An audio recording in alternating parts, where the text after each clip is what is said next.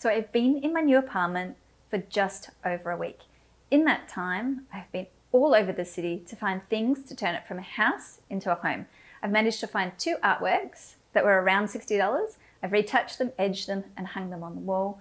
Ruben, my beautiful partner from Brisbane, bought me flowers that I've been able to use to decorate the house. And I've made a beautiful almond and plum cake with plums that were given to me by my boss. So it has been a full-on week. I've also worked full-time, retouched an image of a cat, and I'm going to edit this video. So thank you for joining me.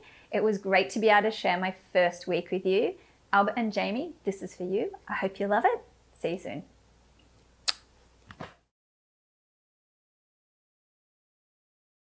Thank you for joining me on this video.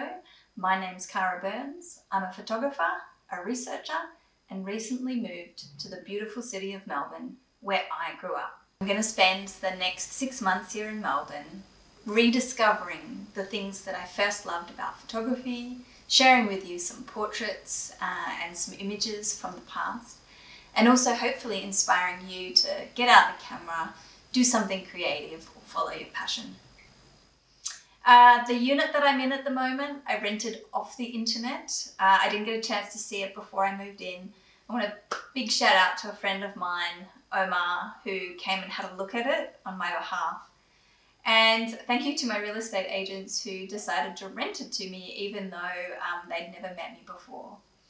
The place itself is a little bit rudimentary. I will say that there's definitely some things that need to be improved. But I'm living right in the middle of the city, really close to the State Library, and I think it's just a magical opportunity for me to be involved in the city and its people. So thank you for tuning in and listening to this first video on the first night in my new place in Melbourne. If you're interested in hearing any particular stories from Melbourne, or if you think that I should go to any places, I haven't lived here for many, many years, so if you have any ideas about what I should do, please shout out. And what I'm also hoping to do is to share with you a portrait that I took today. I was fortunate that as I came into the unit, I got to meet my neighbour, Ludwig, who has 2 cats, Millie and Mully, and so I took a portrait of his beautiful white cat, Mully. So thank you again for joining me, and I look forward to sharing with you the unfolding adventure over the next 6 months. Have a great night, and I'll chat to you soon. Bye.